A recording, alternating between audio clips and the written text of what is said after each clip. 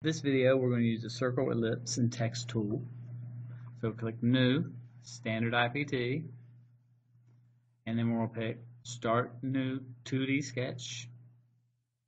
Pick a plane, and I'm going to pick the circle type I want. The first is going to be the center point.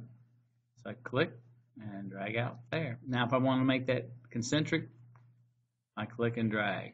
Now notice that it was a yellow dot and it turns green when I get right on top of it. So turning it green will allow it. See, there's one that didn't turn green. Now let's watch it put one that is green. Now see, that's concentric.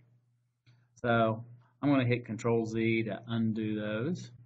So we have those. So I just wanted to demonstrate that.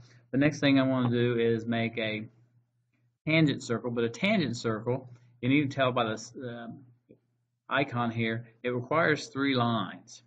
So I'm going to use line, or I could use a shortcut L, draw 3 lines. Now go back and select tangent circle, select line 1, and in the lower left hand corner it says select line 2, select line 3 to create the circle. Boom, you have a circle and it has little tangent icons there. Next is the ellipse. I'm going to pick ellipse, click, drag, and then see it changes the size depending on how far I drag. I'll do a one, let's say, on the diagonal. So I have that. Now if I keep going, I can change the major axis the other direction. So click. Now I'm ready to go ahead and use my text tool. So I'm going to go ahead and type in center point circle.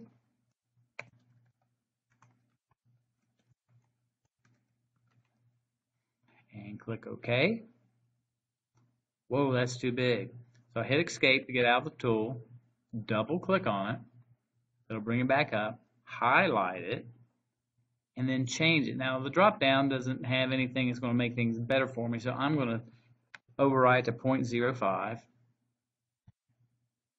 and that looks about right. So now go back to the text tool, I'm going to click, it's going to pop up again, I'm going to type in tangent circle,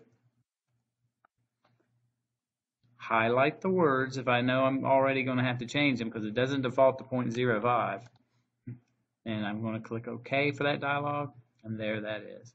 The last one is ellipse, so the tool is still selected, so I can just click this time, type ellipse,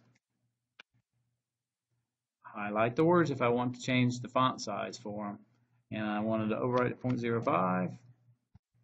Okay, there it is. Now, I want to hit escape because I'd like to move some of these things. See how it's not letting me move anywhere? I might want to use the move command. So I'll click on that, click to where I want my base point to be, and then I can move it around wherever I want. So again, select what I want to pick. So I'm going to hit move, select what I want to pick a base point, and then that's where I'm going to use to go ahead and move. Click, done. Same for the next one, move, pick what I want to move, pick my base point. See, it doesn't really matter where I pick it. So click, done. And now I'm going to finish sketch, then save from the quick access button, and save it as circle, underline, circle, underline, ellipse, underline your initials, and then click